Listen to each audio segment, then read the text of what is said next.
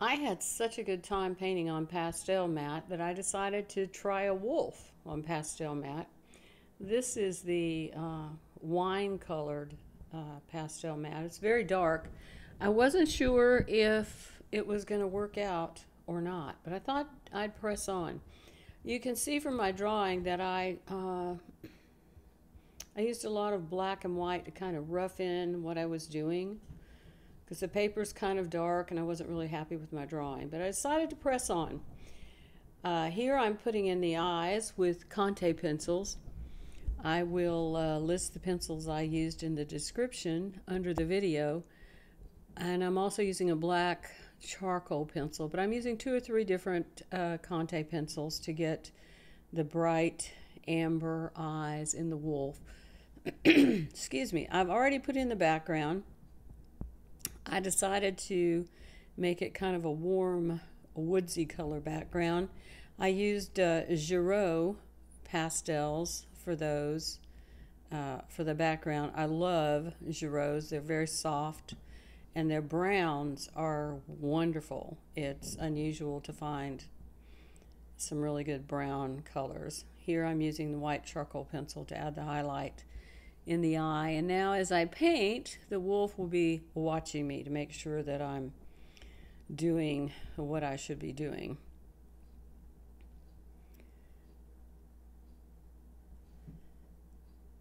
I go back and forth to make sure I get the shape just exactly the way it needs to be.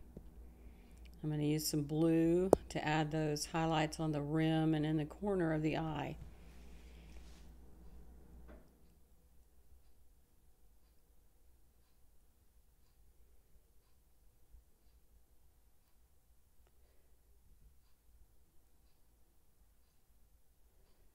Now I'm coloring in the nose with new pastel with 305 spruce blue.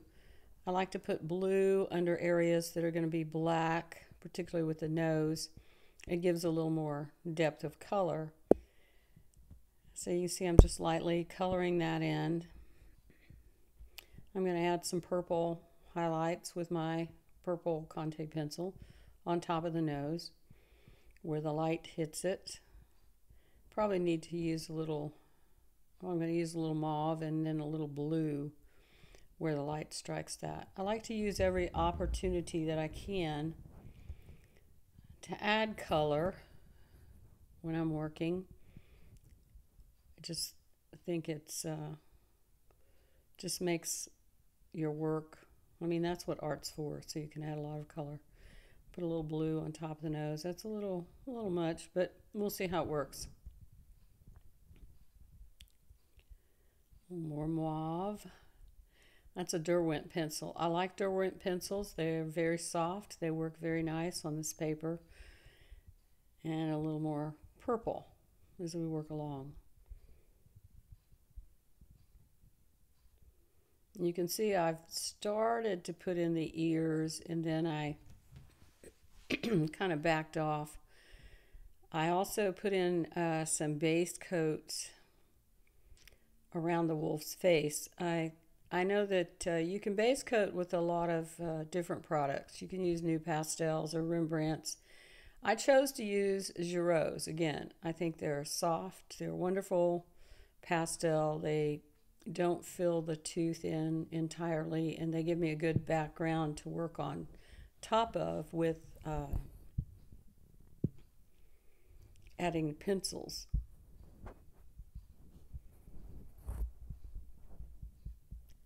Now I'm putting some black on the nose with the new pastel.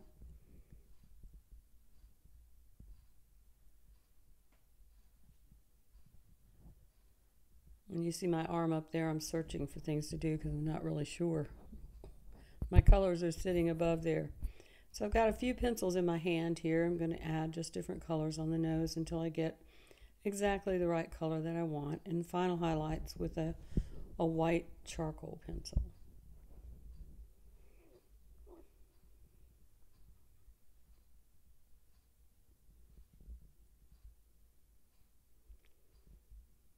So I've got my black new pastel.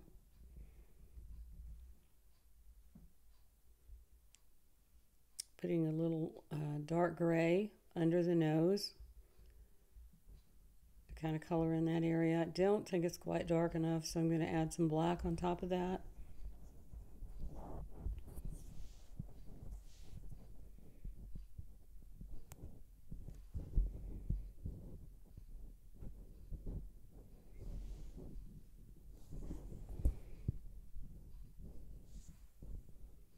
Blending with my blending stump.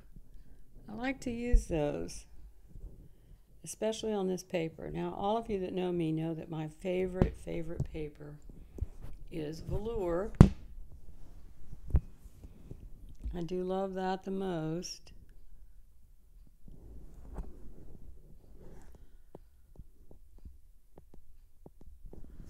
But I thought I'd give the Pastelmat another try. So now I'm adding the areas that are going to be darker on the wolf with NuPastel. Now I'm not drawing hairs, I'm just shading in some black, putting in some undercoats to decide where I should put hairs. So we're going to draw hairs in last, but right now we're just basing in large areas of color.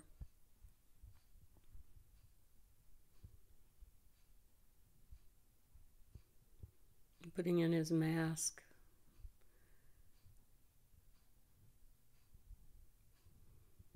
Put in some black above his nose.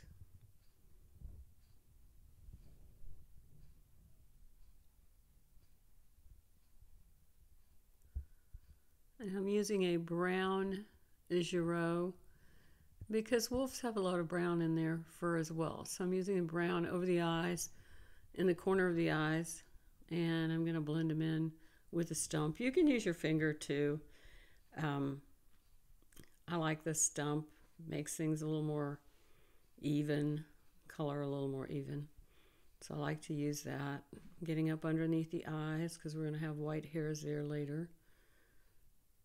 It's very important to watch the direction of your strokes. You want to make sure you're following the direction that the hair grows on the animal. So that's what I'm doing.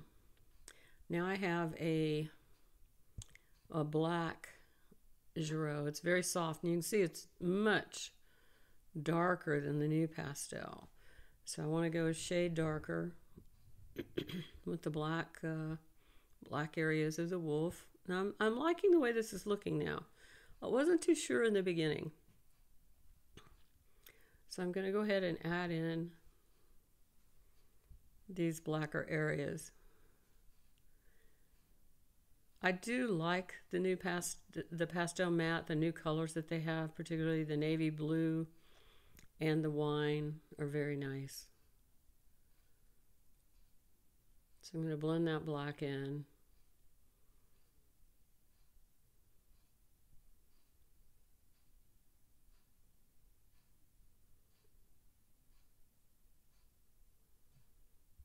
Providing a good base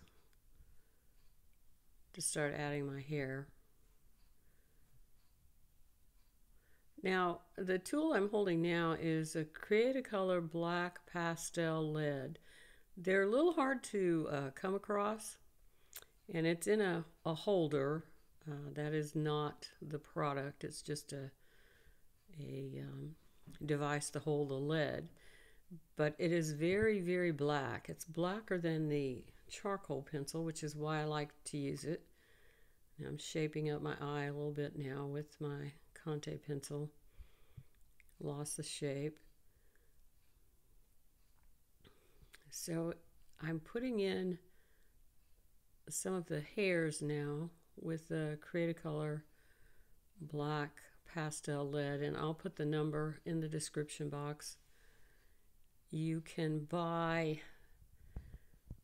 the Cretacolor leads on Dick Blick and other suppliers in the United States, but they're usually a charcoal product instead of the black pastel lead, and that's what we want, is the black pastel lead. So you can see I'm drawing out the hairs on the side of his face.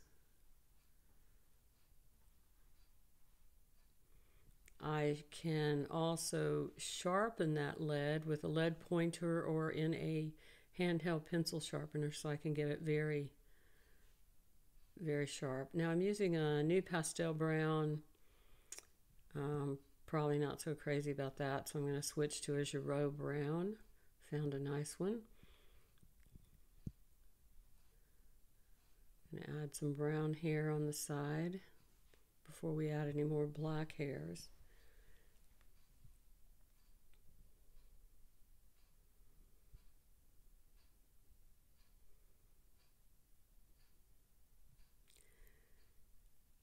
I also, now I'm adding like a purpley gray. Now that one's too light, so I'm going to kind of try to blend that out. And I'm sorry I don't have any numbers on the Girault. The numbers are imprinted on the pastel sticks, but once they're broken and you start to use them, they pretty much disappear. So now I found another purpley gray. So I'm going to base coat some lighter hair underneath his chin. And I've got a nice purple going there. And that'll make a very nice undercoat when I go to add darker, grayer hairs over that. Here again, we're adding a little more purple gray.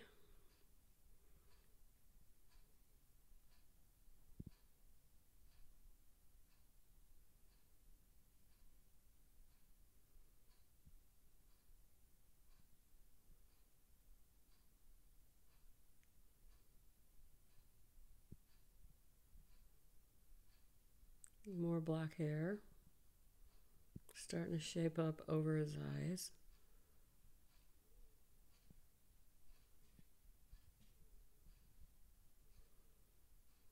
Now I'm using a variety of CarbOthello Pastel Pencils to add the lighter hairs that grow over the eyes, under the eyes, on the coat.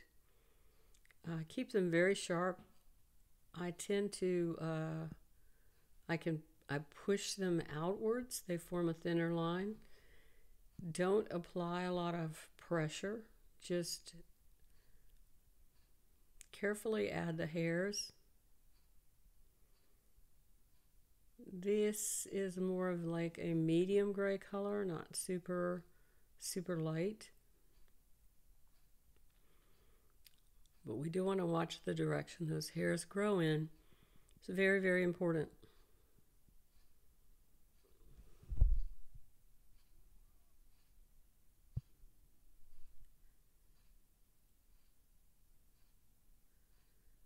And again, I'll put the numbers of the pencils I'm using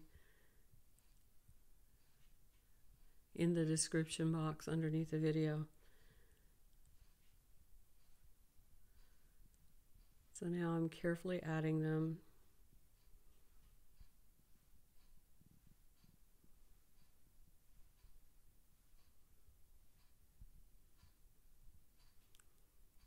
I'm liking the way this is turning out. I'm very pleased with the wolf.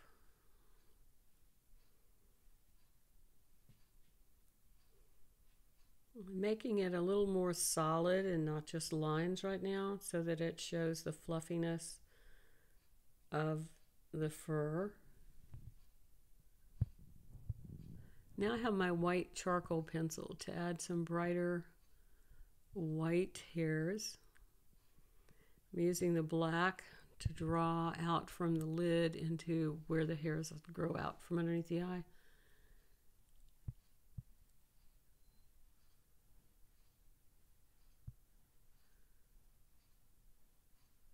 Pastelmat is a very versatile surface. You can use softer pastels as well as harder pastels on it. I'm very happy with it. So back to my gray pencil now.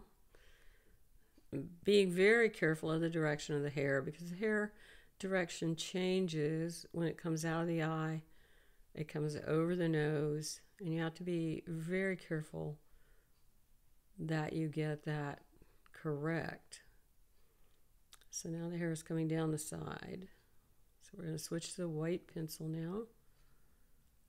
The sun catches that side of his face and it's very bright. So I'm kind of outlining it, make sure my shape is correct. And I'm correcting that with my black charcoal pencil when it's not right.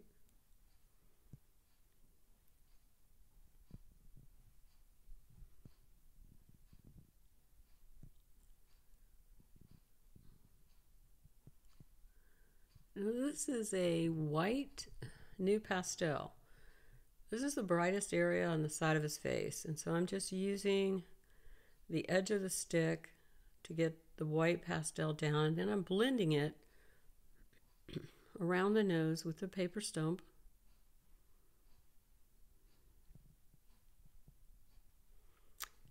And now I'm going to use the black pastel lead, Cretacolor lead again. And now I've switched to the pencils to draw in the little hairs that are underneath the nose, above the lip, on the upper lip.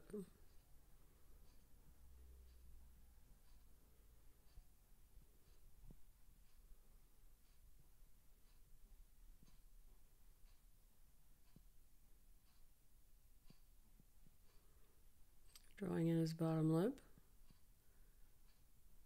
evening out that edge.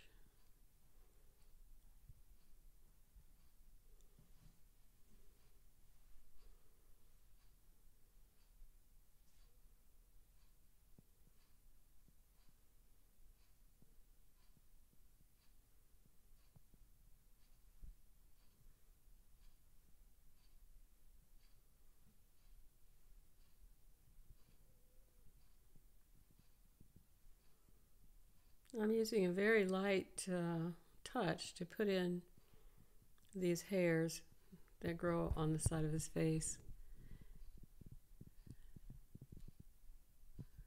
Switching to a light brown, back to the black, back and forth just to get the effect I want. I don't think you need a lot of pencils.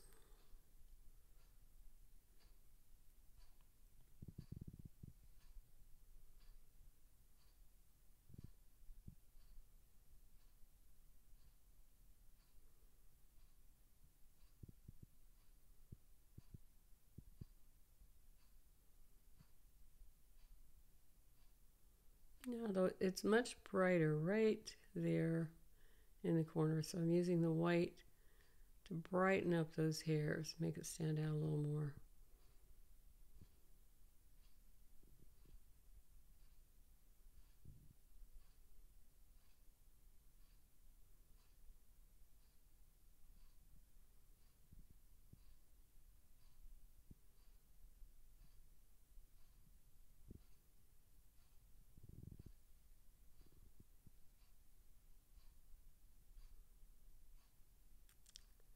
Now this is my black Girault. They have beautiful, very black. So I'm putting this row of black hair that's next to, you can see where I've sketched in the white hair. I'm putting the black in so I can pull the lighter hairs over top of that as I begin to build out the wolf's fur, blending it in.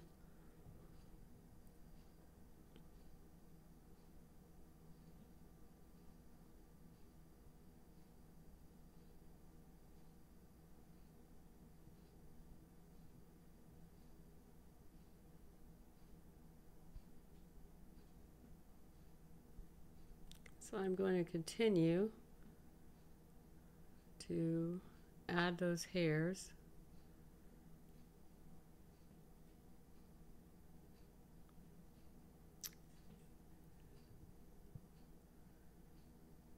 And in part 2 of this project, I will use, we'll continue to build up the hairs until we have a finished wolf.